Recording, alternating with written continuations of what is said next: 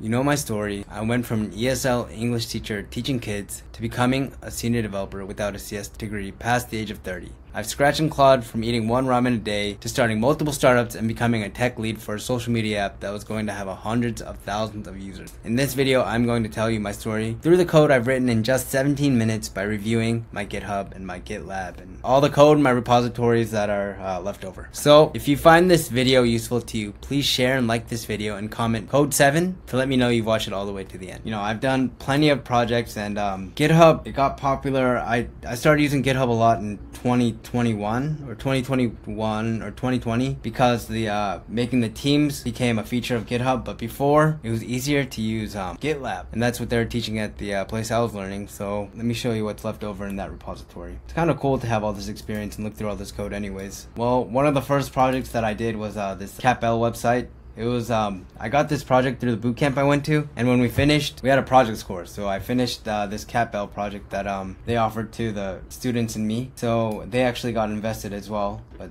they didn't hire any of us. But anyways, there's in Korea, like all the data is online. So we basically aggregated that data and put it into databases so people can like search the bills that are getting passed soon and stuff like that. So that was a cool project, and we learned PHP at the time. So I learned about like sessions and logging in. I made the whole authentication system from scratch, and I'll show you that kind of stuff. But I don't think I have the code base for that, and I'm not allowed to show that anyways. Actually, one of my first projects was maybe Reservy. It was a tattoo reservation software. This is the code left over.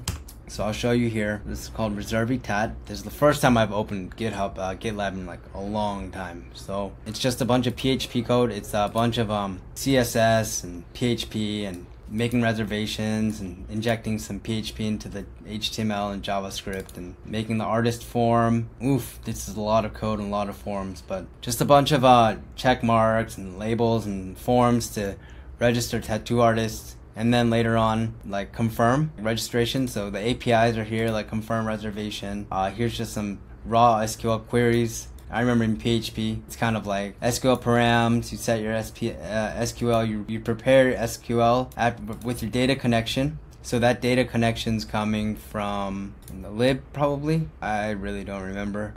Resources, ReservyCon. There's the connection, the datacon, new PDO. I was using MySQL. Basically, logging in, it uses the ReservyCon, and then prepares the SQL query, and then it executes it. And it was pretty fun. It was interesting. And then the biggest part of it was actually making the reservations. So request reservation, and just a bunch of SQL queries, and I don't even remember SQL anymore. So this was one of the first projects I did. Let me see if I can find, oh, there it is, Reservy Tattoo. Okay, here it is. Here's the design for it. You could like look at the tattoos, you can see where they are, you can see their artwork, you can see their tattoos.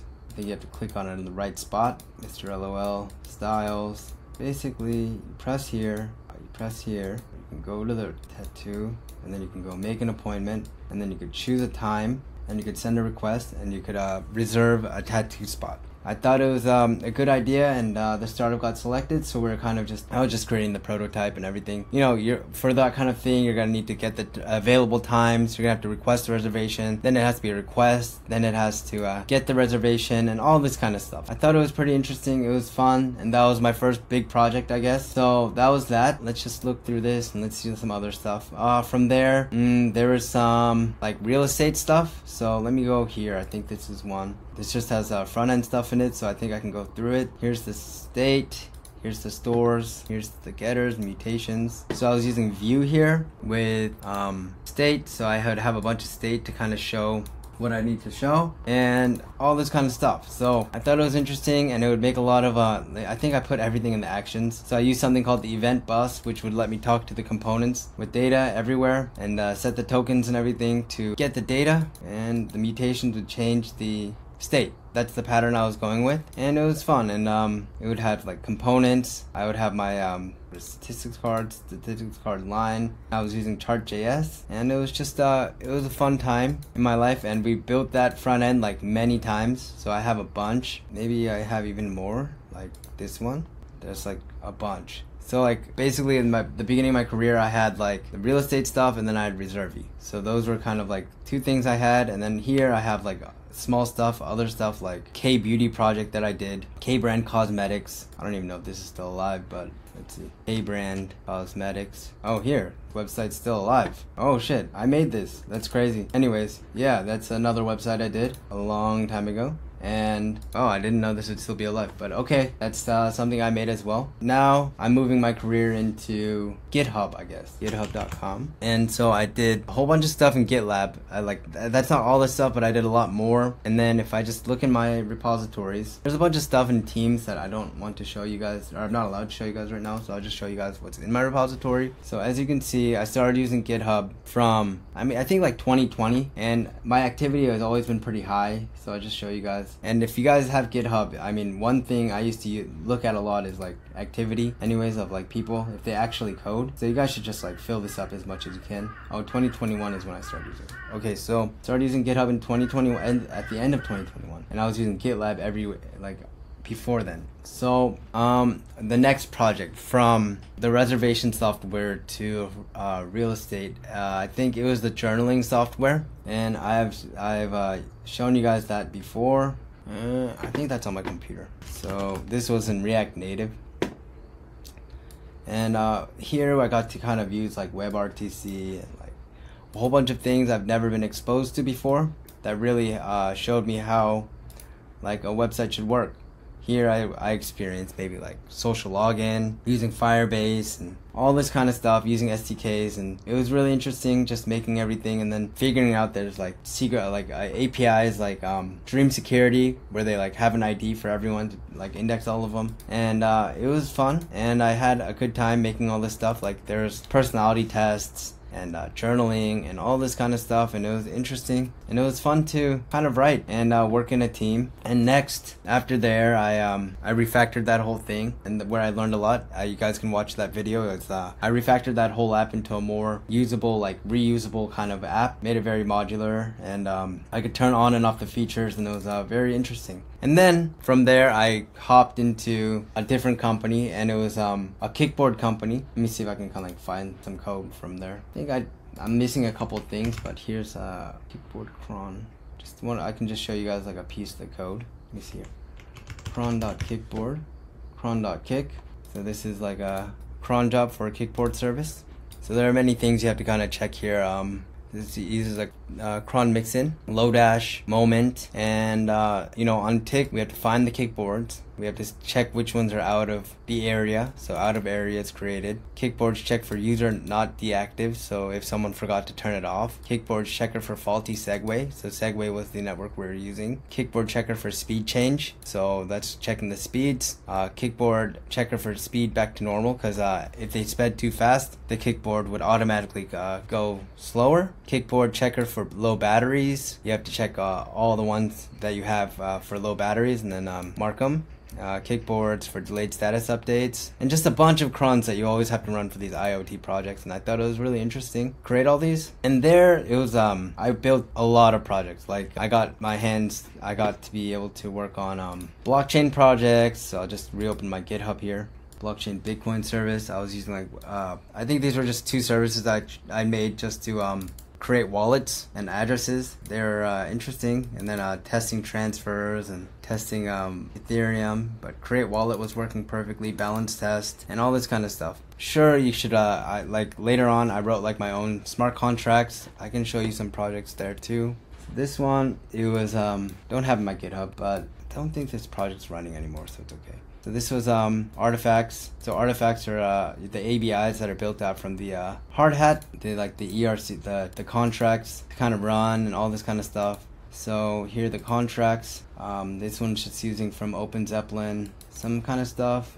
This is how you call and interact with the contracts. There's a Solidity code, so it's just standing on ERC 721. 721 I think is the NFT contract. And just a bunch of stuff here. There's some payment endpoints, just some cool stuff like SMS service to kind of send text messages and all that kind of stuff. OTP service. Cron crypto prices to like scrape the prices from Bitcoin for Bitcoin, Ethereum, Tether, and Clayton to kind of like show real-time updates for those. And just a bunch of other ones, like just user service, what kind of data we needed. And then the front end was built in Flutter, and we're using Flutter build runner, just making all these UI and like create NFT screen and the children components and all this kind of stuff. And I think we're using MobX in here. It was really fun, and this is the MobX, and like it had a lot of auto generation code, so you just run the build runner and it would make these .g files. So it would make the code clean and faster and usable, and the route was auto-generated too. I think it was really interesting to learn, like me coming from like PHP to like Vue.js to like now like React Native to now like Flutter, and then like in the back end using like things like Node.js and Python. But like the whole time almost basically we're using Node.js for the back end, right? Or I guess PHP.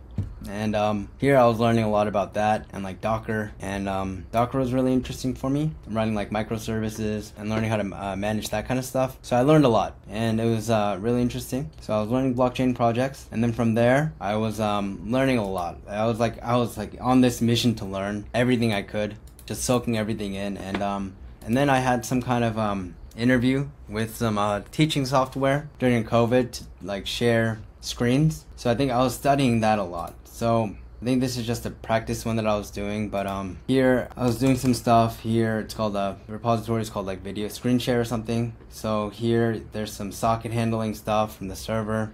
You could say like where I was like taking the video and I was getting the image and I was putting it on a canvas, and then I was sending it base64 through the socket so you could actually see it on the other side. So it wasn't really a WebRTC thing. It was sending like base64 images so other people can see the screen in real time. And I thought this was pretty interesting and really fun, using like video track and all this kind of stuff. And then I actually got to help out on a cool job for Seoul National University and making some student teacher software, and I thought that was really interesting. It was like a build up, honestly, because I was like working on the WebRTC stuff on the journaling software company, and then I got to work on this screen sharing software after this screen, because this was the screen sharing thing was just a temporary job, and then from there with the blockchain stuff I got to work on like some kind of other blockchain project. I can't show it, but it's crap, to be honest I don't remember. Let me see if I can find it in my code. Live Culture Lab, there we go. Live Culture Lab. And like, what's this one? They have some articles about it. LCL, yeah. So they released their own coin, and I was helped to like, I needed to like hook up some like blockchain stuff for there, checking the balance and all this kind of stuff. But I don't know what happened to them, to be honest, because I only worked there for a couple months on a contract basis. But I was using the experiences that I've learned before, and I was kind of picking up these projects and getting them done, and it was pretty good. It was fun. Then from there, did other couple projects. One of the other big projects I got put onto was like a crypto lottery website. I did that one.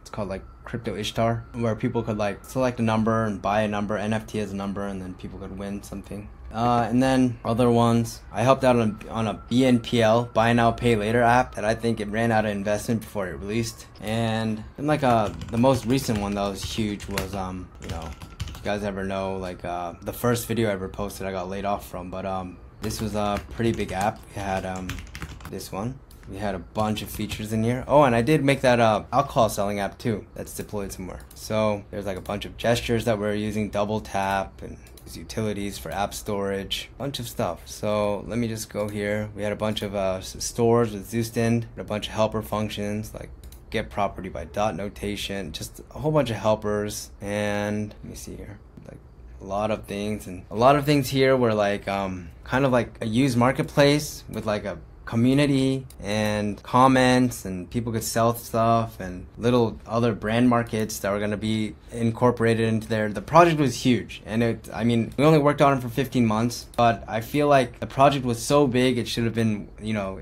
we needed more time. But it was harder. It was like, I think I went into it thinking it was going to be smaller, but they kept on wanting more and more and more, and then in the end just it got out of hand a little bit. But yeah, I mean, we added features, like we made a markdown thing, a markdown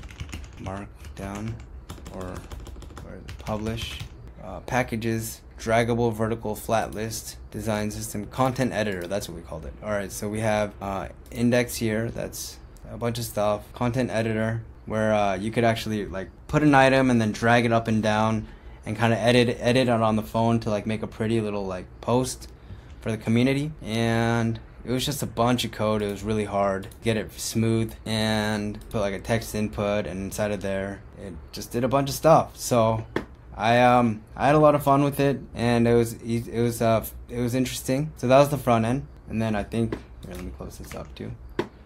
And then the back end is around here somewhere. This is the back end. So there's a lot of back end stuff too. Like they just open an example file up here. Community post factory, where we're creating, you know, the community post structure.